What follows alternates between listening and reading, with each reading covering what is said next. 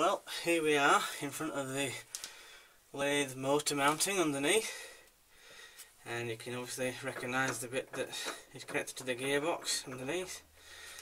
And the motor sits about where my hands are, and usually would attach to these 4 bolts on its own flange and happily spin this around. You will notice that there is also quite a well machined circle within this mounting, and that is usually, if not always, to accurately centre the motor flange on the mounting, so that the spindle shaft is directly in centre with the gear shaft on there. Now, originally I made a plate that would fit onto here, and we have holes where we want them so that the plate itself will fit just as the original motor did in place. I didn't machine any recess into the plate on either side to locate it very accurately inside this diameter here, because I was quite pushed with time and there were other means to get it reasonably accurate. Now, the original idea was to have these 4 holes there, and we have these 4 holes where the bolts would have to go through the single phase motor flange. This worked quite well and it spun quite happily, but of course the amount of current that the single phase motor took when you switched it on was very prohibitive, and wasn't any more use for getting just the first speed out, which is about 30 revolutions per minute.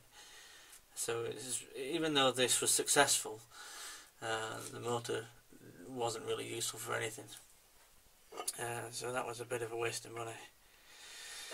I obviously decided that it would be a good idea to have the original single phase motor bolt holes in line with the bolts on the motor housing, and that is because it's got extra strength at these points behind here, and really it's good practice to hang the motor with 2 at the top and 2 at the bottom. Much better than having, say, 1 at top and bottom and 2 at the side, because really you want a lot of support up here to stop the thing dropping. So yeah, I had to put the holes in the same place, the same axes. Now, this was reasonably easy to cut out. I just used a hole saw, which I was very surprised that it managed to get through here. I think I just used a standard power drill to get through that. It didn't have to be totally accurate, and I never did any more with it once I'd done it. Maybe deburred the edges, but other than that there's nothing else really not necessary. You can see that this wobbles around a little bit. I probably drilled exactly the right sized holes originally for where I thought these should go, and maybe one of them didn't fit or something, so I may have drilled them out to the next millimetre size up, but it wasn't the best way of doing it. And so now that I've got a bit more time to make a new one, and I do have a new motor, there are lots of more things I can do. Make it a bit better. Now obviously I have no holes drilled here, except for this one here that came with the panel. They obviously wanted these to be cut out of something bigger, and these were just the offcuts that they wanted to discard. Now, I've got some rings on here which you may be able to see in the video, and they are at different diameters. Now we have one at 180, and that is just to tell me that that is the line at which the new motor spigot wants to recess into this, and so then we can accurately locate this plate on the new motor. Then comes the job of perhaps machining one on the reverse side that will fit into this circle diameter here. But there are problems.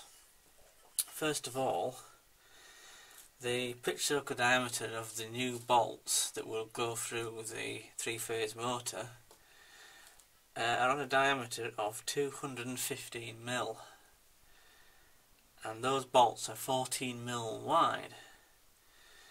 Now this diameter on here is 235mm.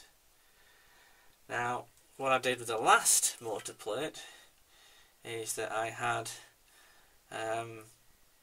these bolts coming straight through the larger holes at the outer edge of the plate, and then the nuts screwed on and tightened, no problem. For the motor, the bolts came through from the other side, and then nuts tightened on from the back of the flange on the motor, and it stayed put. That's going to cause a lot of problems now, because I use standard hexagonal bolts. Now, because this is 235mm across, if we think about how big these holes are going to be, they're going to be 215mm apart, but they're also going to be 14mm wide, so they'll actually go out a further 7mm for every one of the 4 bolts. That does not hit this edge. It's actually 3mm away, so that's lucky. But of course, if the bolts or the nuts come through from the other side, then the hexagonal heads of a 14mm bolt will move a lot further out than the 10mm that we've got left, because obviously you've got 235 minus the 215 is 20mm, and that means divided between the two sides we've got 10mm to go out on this side and 10mm to go out on that side.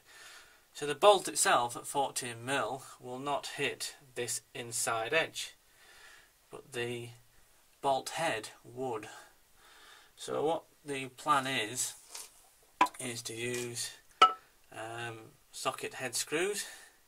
These are a bit small, these are only 1/2 inch, and the bolt heads are probably about, well, they're not 3/4 of an inch, but they're probably about 18mm or something like that, which is about a millimetre under. Now, what we need to find out is whether a 14mm socket head bolt has a head larger than 20mm in diameter. If it doesn't, and it's bang on 20, we've cracked it, because the largest bolt head that could come through from the other side of this plate through this 14mm hole is, of course, 20mm. So if that's the case, then that's a very fortunate bit of luck. Otherwise, there's maybe 2 options. You either take down the bolt head, which, considering that there's a fair bit of meat left on this one, if you even have to take it down 1 millimetre in diameter, there should be still enough left in the hex head to have an Allen bolt in there without, or an Allen key in there without it causing any distress to the head. The other option, which is a bit more time consuming, is just to take a little bit away with the grinder on these parts here. I don't really fancy that job at all because it's going to get messy, it's very noisy, the whole area is enclosed. The chips are going to be flying everywhere, the sparks can bounce off everything, and even though it might be a perfectly feasible way of doing things, it's much easier to take the bolt heads down in the lathe. So we may not even have to do that. If we've got bolt heads that are 20mm, that's fine. But it's going to be a problem which we've got to get past. Now you can see I've got some little marks here with no number next to them. So that's not particularly important because they are on a fairly arbitrary dimension or diameter of about, I think there's about 5 inches between these two, and the same for those. And that's so I can get some bolts through and anchor them to some T-nuts which will hold it down to the rotary table I've got, which is only 6 inches in diameter. So yeah, the interesting part will be to try and get this 180mm recess exactly concentric with the one on this side, because it's not the middle has to be recessed on this side for here, it's actually the outside edge. And it would be nice to have a lathe as big as the one I'm trying to fit this motor to actually do all this, but of course the other way of doing it is on the milling machine. And we start this by being mounted onto a rotary table, and you have a vertical milling drill coming down, and you can just spin it out. You can spin this round and that will describe a circle in the metal, and then to make it bigger all you have to do is move the table. The milling piece stays cut, but what you effectively do when you wind it round is you get a bigger and bigger circle. So it's a very slow way of doing it compared to a lathe, but of course it's a perfectly valid way of doing it. It just takes more time, but it is the only option I've got available because I can't turn this 11 inches on a Myford lathe, because that can do about 9 inches maximum, so this is no good.